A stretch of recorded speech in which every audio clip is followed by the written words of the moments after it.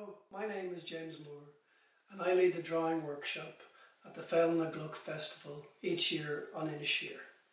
What is wonderful about gCloch, or the Festival of Stone, is that it is the coming together of so many people from all over the world. And they all share a love of the island or the stone or the stone wall tradition. You may come to the island not knowing anybody, but by the time you will leave, you will have had many a laugh and shared many a conversation with people who are no longer strangers, but probably friends. We love drawing on Inisheer because there is such rich pickings for the artist. There is the stunning natural beauty of the island, its flora and fauna, its rocky landscape, its incredible skies and seashore, and the ever-present sea. And there, of course, is the rich, incredibly rich, built environment, a labyrinth of dry stone walls, determined about the size and shape of hundreds of cracked limestone and green fields, often empty, but sometimes filled with horse or cattle, sheep or goats. And walls mark the roads and lanes and the bowreens that crisscross the island. They're alive in a way, rhythmically alive, as they follow the contours of the land, always working with the landscape. They are perfect for the flowing pen or brush of the artist. You could try to replicate the rich leather textures of the rusting hulk of the plassy, or the lace-like silhouette of a stone wall against the sky. Diverse shapes of all kinds await the hungry pen or pencil. Capture that crow with a deft line, or freeze that seagull with a photo and draw it at your leisure. Explore the sensual lines and shapes of an old boat with its colourful paintwork and orange buoys. Delight in the line, revel in the texture, marvel at the beauty. Follow in the footsteps of artists like Harry and Margaret Clark and their friend Sean Keating, who were all inspired by Inisheer's natural beauty and her elusive sense of Irishness. So why not create a picture of your own based on the island, or a memory of the island from a photograph or from imagination? When we draw, we make marks, usually on a page. So the following tutorial describes a variety of mark-making tools and techniques using ink on paper. And they should help you to capture something of the variety of the line and texture that exist on the island. And we hope these techniques will serve you well as you make your own marks. Good luck and enjoy the journey.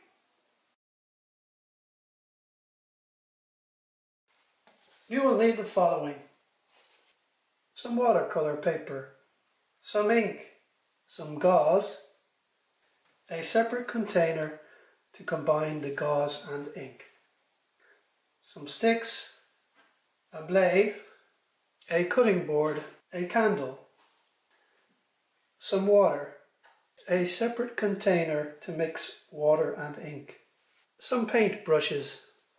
Okay, you can see we have here our blade, which we use to shape our sticks.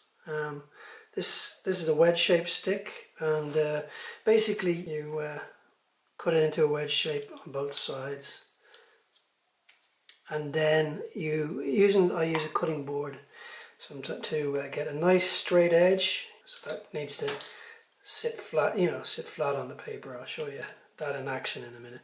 The other is just basically a point. You can make it as thick or thin a point as you wish. Okay, so then of course we have our ink, bottle of ink. This is a watertight container, very important when you're transporting ink. So the other thing, this is a really neat little trick. This is a container, and now inside of this container, I'm just going to use this to drag it out a bit. We have some bunched up gauze that's absolutely saturated with ink.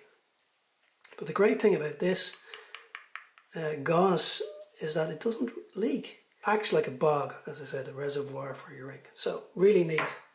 That's kind of gauze you get in a chemist. I've soaked this in ink, and this is our kind of more pointy stick, and we're going to give this a go and see what kind of a mark this will make.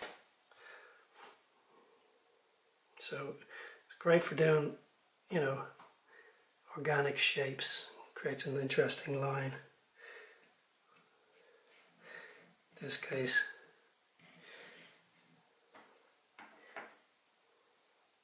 It's like a dip, you know how a dip pen works, but you can twist it as well, get different kinds of effects. But the line is very organic, and if you put it on its edge a bit, you see what's happening there? It's creating texture. And you can drag it on its edge. Okay, let's give you an idea to get this, the kind of internal texture of a tree, for example.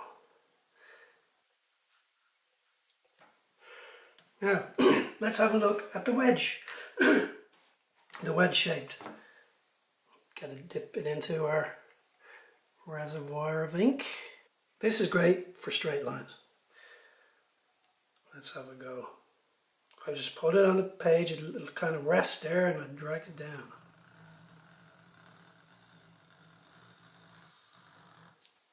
Imagine it's like some sort of garden shed. Now, if there's a window, let's say there's a window on the shed. Watch this now, I'm gonna just drag this down.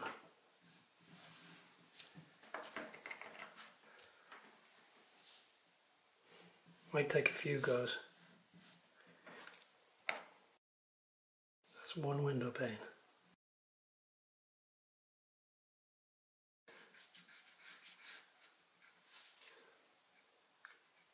Drag that down a little bit, give it a bit of texture underneath the windowsill, like maybe a bit of shadow running into some damp. It's like the base of the shed, the top of the shed. Let's say it's a flat roof shed. Kind of get the idea. So you know, using both of these tools, you can begin to, you know, you can do some more organic shapes. Maybe there's some vegetables in the garden or some flowers. You know, you can use it and hold it and just keep twiddling it, and start to get interesting things, you know. It's really organic. It's the pleasure of using these types of things, these kind of materials, is that they do their own thing. You know, they're a surprise. So we're going to use this candle here. This is like a wax candle. You could use a crayon as well, or it's the concept of oil and water do not mix. So what I'm going to do is I'm going to draw with this. Now, you're not going to really see anything at the moment, but you know, it should become more apparent in a few moments. Now, the next thing we need is a paintbrush. I'm just going to use a flat paintbrush. It doesn't really matter at this point.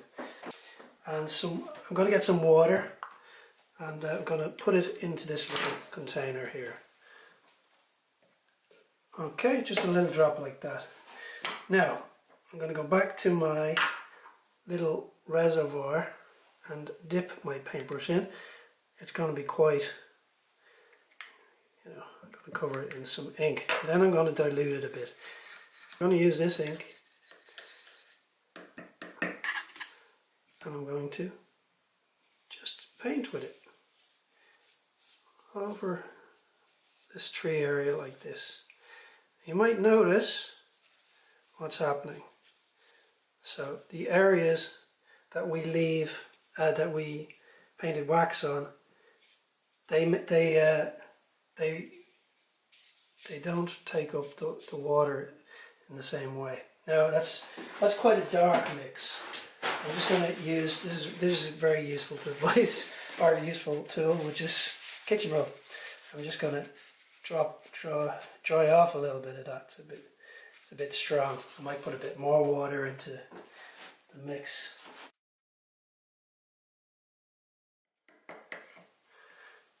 So I'm going to put a little bit on this windowsill here. This is like an old windowsill, and it's kind of weathered. See how it won't stick to the candle. I'm just going to dry off a little bit of that. It's just, it's a nice thing to use, just to give extra little bit of texture.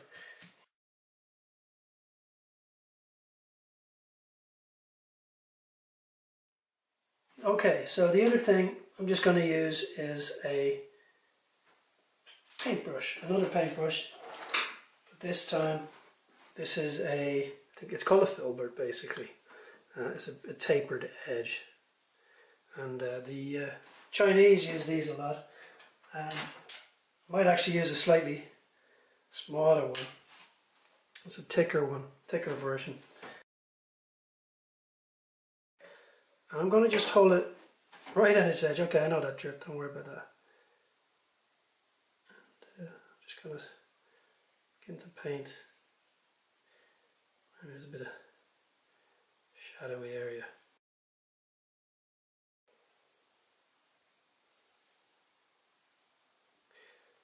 What's nice about using a paintbrush like this is you can get very, very nice marks. Quite delicate marks, in fact. So we're just kind of delineating the form of the tree there with some bit of shadow around it. Just gonna put you can get very delicate marks just using the tip, almost like if you hold it just over the top of the paper like that, and quite, you know, vertically above it. So you can then lift and push. So I'll just do a bit of lifting and pushing. First I'll push. So as I push, it goes down and gets broader and splodges. As I pull up, it gets more delicate. So you can get very delicate lines and very fluid movements.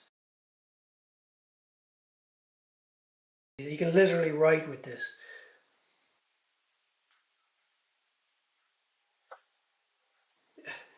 You can get even more delicate paintbrushes than this, but you get the idea.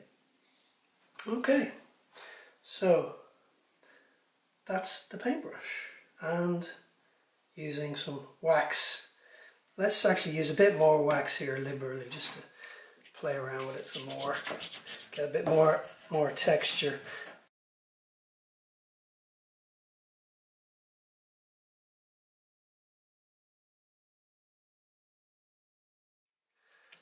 Okay, so leave that there for a minute to dry. Okay, so this is the kind of final kind of technique or tip. I'm just going to use some water. This is just water on a paintbrush, you know, and I'm just going to let it soak into the page here a bit. And just drag it into the ink here. Hopefully that ink is dry enough by now. Just to do a bit of that.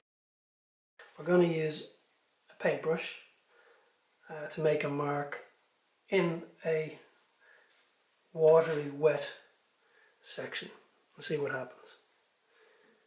So maybe just we'll throw in a drop, see if anything happens. See that? That could be the beginning of a flower. So we'll do a couple of those.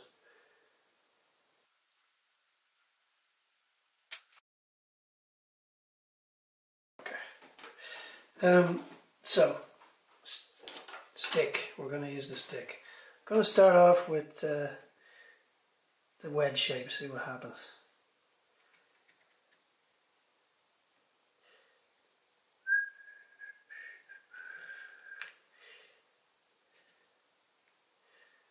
Oh, okay.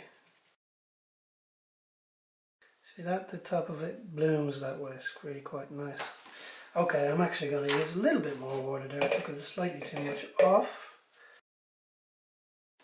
And let's go back in there. We'll try this fella just to point. Ooh, interesting.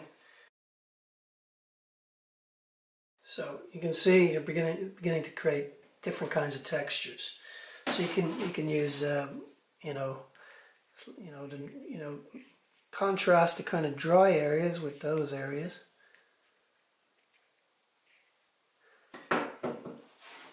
So play around, have fun, chop and change these kind of techniques, and see what happens. We'd like to invite you to join us and share your own experiences of Inisheer through drawing. You can either follow the ideas and techniques in this short video, or use your own creative mark making ideas to capture your own memories of Inisheer and Feile na gCloch. Email us a digital version of your creation, and we will include it on the Inisheer Zibaldone website.